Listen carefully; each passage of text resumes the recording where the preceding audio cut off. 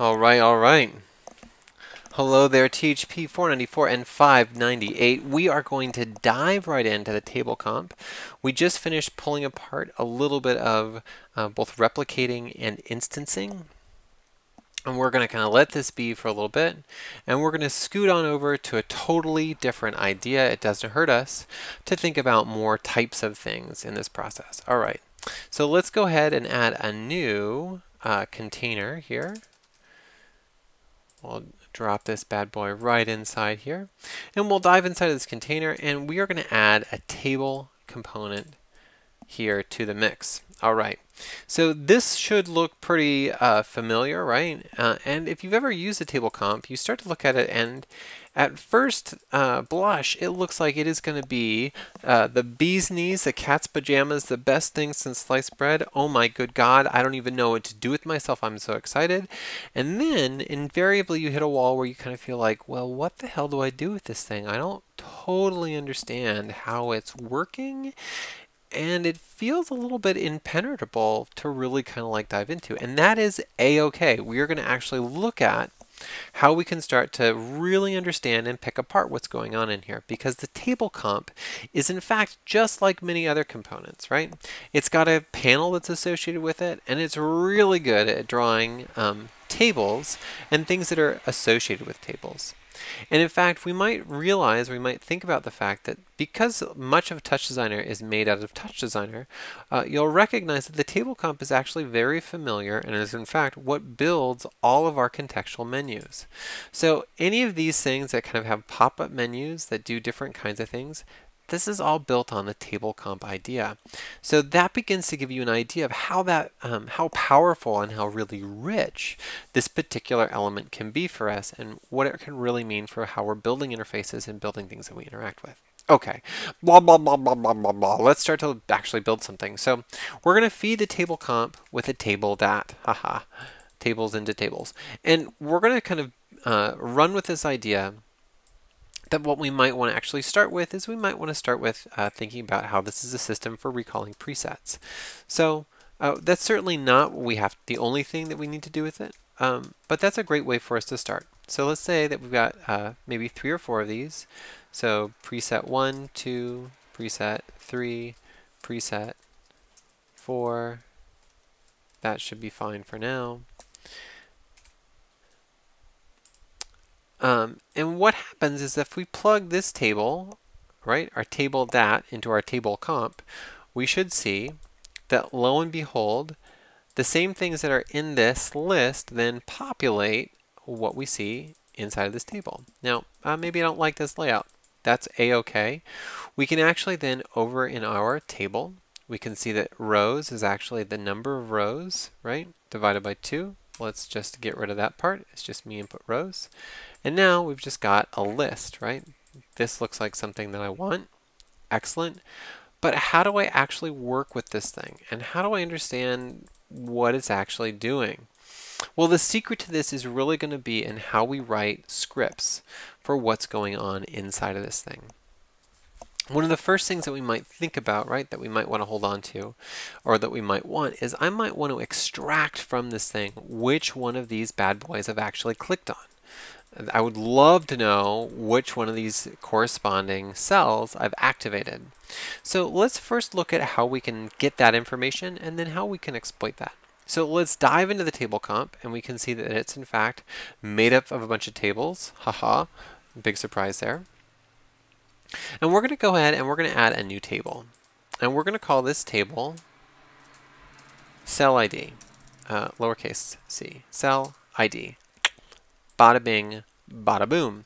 Okay, so we've got this great thing here, and what I want to think about doing is I would like to change the value that's inside of this cell, right, this 00 cell, with a corresponding value that compares to the cell that I've clicked on. Okay, well, how might I start to think about doing that?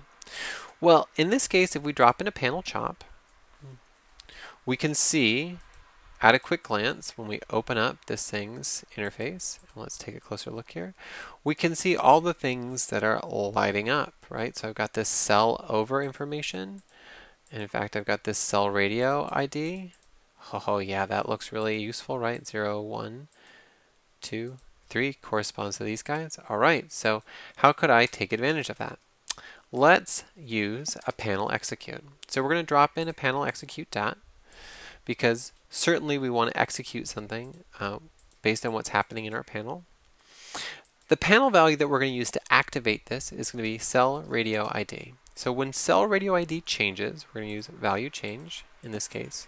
We want to run a script. Now we're only going to worry about this value change section down here. So to make things a little bit easier to read, I'm going to go ahead and junk out our other definitions. It's totally up to you if you want to do that or not. I happen to find that it's easier to read this way. But that's also because I know exactly what I want this thing to do. Okay, so inside of this bad boy, let's start to think about what it is that we want it to do. So first off, we want the operator called cell ID, and that our names here match, good.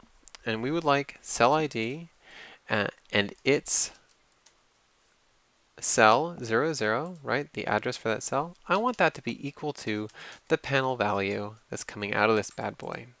And in this case, panel value corresponds to what cell radio ID is.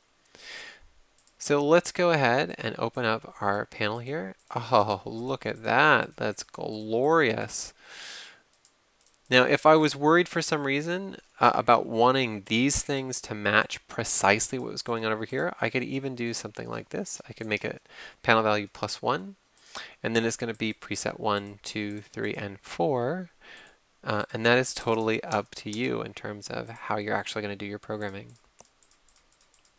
Excellent. So first things first, I've got this super swanky way now of getting this number. And in fact, if I wanted to, I could go ahead and hook up an out DAT. And lo and behold, and in fact, maybe I want to just like scroll that away down there. And now if I hook up a null, whew, easy peasy. Now I've got a way to actually get out of this particular thing which one of these bad boys I have clicked on, and that is an awesome first step. Okay, so if I want to think about this instead as being a set of radio buttons, well, that's also an awesome idea, but how do I do that, right? Because in radio buttons, part of what happens is that the button that I've clicked on has a persistent change that's associated with it, right? So like preset 1 would stay lit up in a different way from these other tables, or from these other cells. So to understand how to do that, we've actually got to take a closer look at what is actually driving this table comp. So if we take a look deep inside here at what's going on, we can see that there's actually a whole set of tables that are defining the behaviors for what's going on here with our table comp. And so we can see here that our table default, right, this is defining a bunch of different things for us in terms of what's the field type, what's the font size, or the size, the color, how it's justified. And then we can also see some other instructions about how things change, right? So default is cell default, which happens to be this table right over here.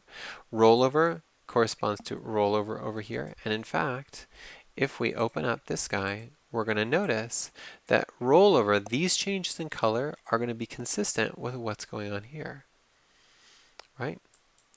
Cell select, right? So if I click select, aha, that change corresponds to cell select. Cell select rollover, aha. All right, so now we're going to start to we're making some headway. So how do we start to actually manipulate that, right? That's really what I want to know. How do I exploit that discovery in order to do something that's interesting or different? Well, to take advantage of that, let's go ahead and add another table. And we're going to use this table to write some instructions. So you'll notice that cell attributes here, which is very cleverly named cell attributes, that's lovely, is in fact an evaluate DAT, which means that we can plug in a set of rules here into this second input, and that's going to specify what things happen to these different rows. Okay, so what does that mean? Let's write a simple expression. Let's say that I would like this thing to say cell, cell with two L's, right? Cell, here we can say the expression is cell. For every row, type in cell. Okay, well, I want it to be cell if me.input row is not, and we can say is not with exclamation point, equals the operator, oops, cell ID, and the element in that operator that's in the 0, 0 position. So it's going to be cell as long as it's not matching this number, the input row, right? So said another way, right? So if my input row 0, if 0 matches 0, you are going to do something different. In all other cases, you're just going to say cell. All right, what are you going to do if it is, if those things match?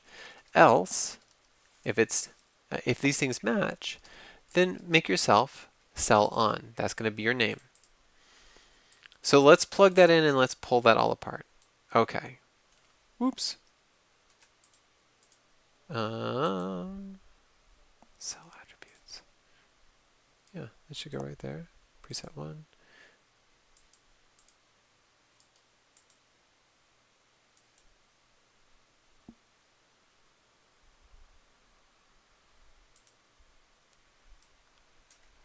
Aha. I made a little error there. Excuse me. There's a night of errors. Okay.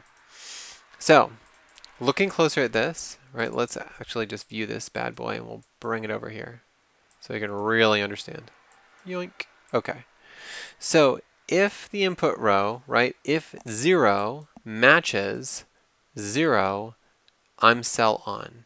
In all other cases, I'm just cell. That's really what's going on here. Which means, again, if we pull up our table here, right, when these things match, this thing is called cell on. Well, it looks like I have broken my table. Oh, bother, what happened? Well, now we can take a look over here and see that the rules for how we're drawing that table are based off of these guys, right? So again, cell default, cell rollover, cell select. Those are all partially defined by cell.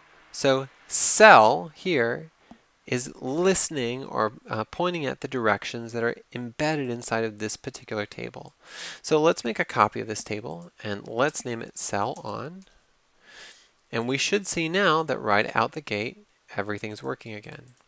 Well, what happens if we change a few things, right? So what if, in this case, right, so how about the default, right? So we're going to use cell default. We're going to copy paste. And we're going to change this so it's cell on default. Let's change some of the values here. So let's maybe make the background color 1.0, excuse me. Okay. So then we're going to come back to cell on and we're going to specify that instead of looking at cell default, instead of looking at this table, I want to look at the table cell on default. I want to look at this guy over here. Right, so now the rules about how I draw myself are based on what's going on over here. And in fact, this is maybe like a little too intense. We can make this more like 0.5. Okay. So we can see that it's still listening to these other rollover select, select rollover rules. But if we wanted to, we could create a whole separate set of rules for how this behaves when we're clicking on it versus when it's not the one that's selected. So this is our first step in really starting to think about how we can customize our table here, right? And we could really go bananas with how we start to think about how we're customizing these. But this is our first foray into really starting to understand, okay, now that we understand the rules about how this thing is actually made, we can really start to pull apart and experiment with how this thing actually gets drawn. Okay, let's now back out here and let's think about one other thing. Okay, so I've got this great system where now I can click on these. And I've got this value that I pull out of here, so that's one way that I can actually start to think about how I use this as a switch. But what if I don't want to use it as a switch? What if like my values are buried all sorts of different places all over my network, right? And so for example, let's think about what happens if we have something like this, right? And I've already gone ahead and made up some examples. So we might have some presets that exist inside of tables. They might exist inside of storage, but in this case they exist inside of tables, right? So I've got hue, saturation, and luminosity. And right now, those are all the same, but let's go ahead and give those some different values. So maybe this is like 2, and this is like 0.25, and this one is going to be 0.4, and this is 1.0, and our luminosity is 0.0. And last but not least, we've got 1.25, a saturation that's 0.5, and a luminosity that's 1.0. Okay. Now, so I've got these lovely presets here, and I've got to select DAT, and I would love a way to change what this select DAT is looking at based on what's happening here inside of this table. And we might imagine that maybe these things live in the same place, or maybe these live in another base far away in my network, right? Maybe these actually live in their own place that's in a portion of my network that's all about setting up the different stored values or the different kind of recall values that I want to hold on to and get back to. So how can I start to drive this select with what's going on in this table? Okay. Well, part of this is going to be, again, back down inside of our handy dandy panel script. So let's take a look inside here again, and let's revisit this panel execute to think about how we might want to work with this. So first of all, let's go ahead and define our select. So let's say that select is equal to the operator that exists ... / above us and is named select1. Great. And while I'm at it, what I want to do is I'd like when I click on one of these buttons to change what I look at with the select. So I want to go ahead and say that my select dot parse, so the parameter called DAT. And if I look over here, this guy's parameter, that's name is DAT. I'd like DAT to be equal to, and I'm going to create a string here, right? So P for preset, and that corresponds to P right here for preset. So P plus a string that's my panel value plus 1. Right, and again I'm doing plus 1 because these guys start at 1. 1, 2, 3, 4. And my panel values come out as 0, 1, 2, 3. So I need to add 1 to that. Okay, so if this happens to be the case, what we should end up with now is we should see that as I click on these different presets, that sure enough, it drives what's going on in terms of how I'm selecting. So certainly we could think of this as presets. We might also think about this as layers. We could think about this as how we're working with instanced textures. We could think of how we work with this in any number of different ways, right? But now we have tables that we can start to negotiate with that are really pretty sassy and exciting in a bunch of ways. And are fast to draw and have a lot of different interactive elements that are kind of inherently built into them, and are just a different kind of operator, right? A different kind of comp than our button or our slider. It gives us one more tool in our tool set when we start to think about what are the kind of interface elements that we want to build, and what are the interface elements that we want to have available at our fingertips at any given time. All right, so that was all the material we covered last week in class. So hopefully all of this exists as a record now for us to get back to. And I can't wait to see you guys in class and talk about all the stuff we're going to do this week. All right, happy programming, everybody, and I will see you on the flip side.